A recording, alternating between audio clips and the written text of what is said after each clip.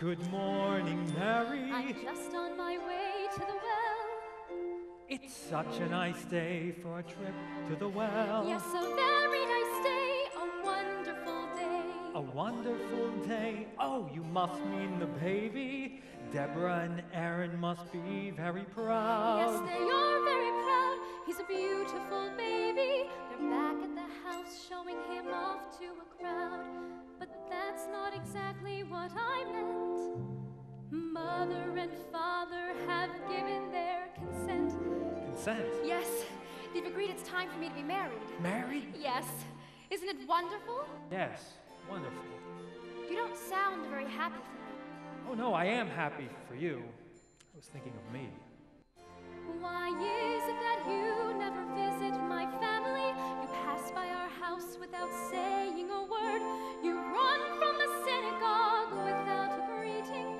If you even asked of us, I haven't heard. It didn't used to be that way. Once you were there every day. Surely your mother and father have prospects and plans for a future much grander than this. I hear they are lining up out on your doorstep with so many suitors I wouldn't be missed. Oh, but you know that's not true. You know that I do miss you. Maybe you should stop by this evening. Then you would see how mistaken you are.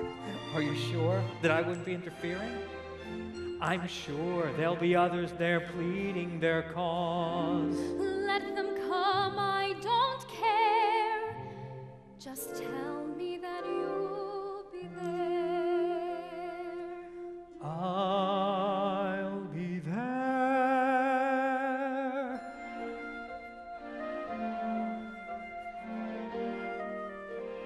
Later tonight, then? I'll be counting the hours.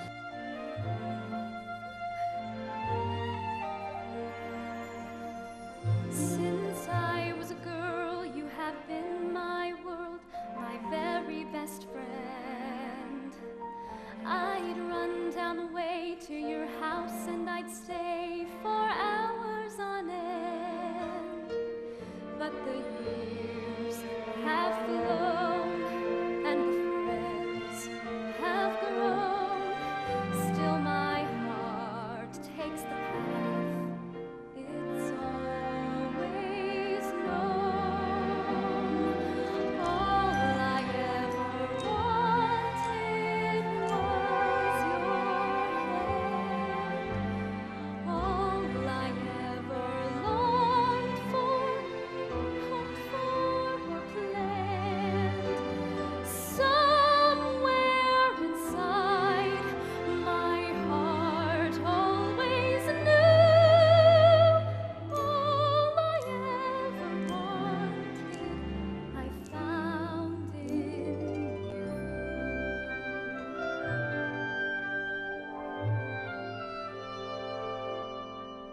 I'd spend every day just a few steps away with hammer in hand. I'd see you walk past, hear your voice, hear you laugh, and forget where I am. So the years